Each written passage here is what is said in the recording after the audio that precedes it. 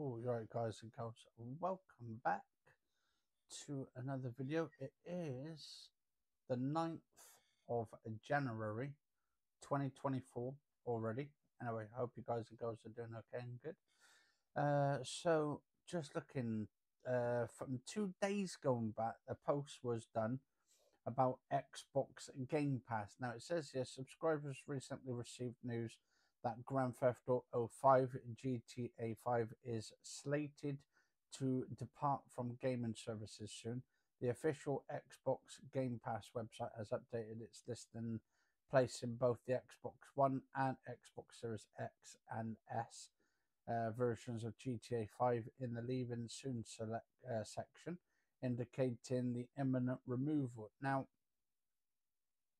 my intentions of my opinions on it, I think that's a really, really bad thing. If it's still on PlayStation, because apparently it's still on PlayStation, and now it's going to be removed from Xbox Game Pass, which Game Pass you can play games that on the within your contract monthly or yearly.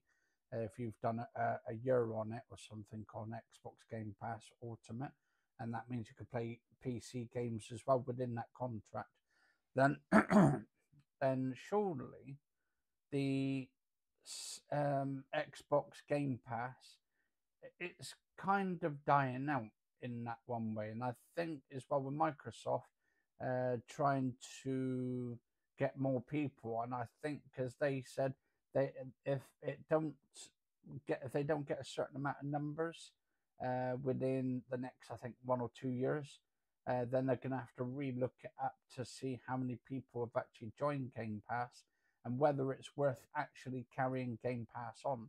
And I think, to be honest, I think it's only going to be due out to actually probably end up dying out Game Pass. I mean, to be honest, how much money is these game developers getting out of it in the first place?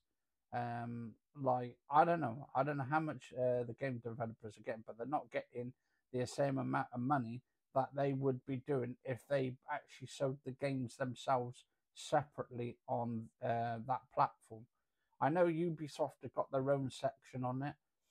Also, like, obviously, we know that Rockstar have got their own sort of platform, but they're sending them on other platforms as well, so you can download the games on there. Same way with like the Xbox and PlayStation with their games and stuff.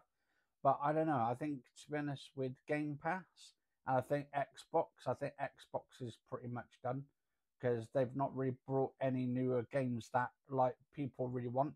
And then we've got Starfield, which was an absolutely massive fail and stuff. Regardless if you think it's or not, we all know that basically not many people were playing that game, and it was terrible. Like, absolutely terrible. Like, it could have been so much better. They could have done like a No Man's Sky where you can build stuff on there and stuff. That's so much better, and that's so much fun as well. But leave us a like, guys and girls, or a comment what you guys and girls think of Game Pass. Do you think it's dying out, or not?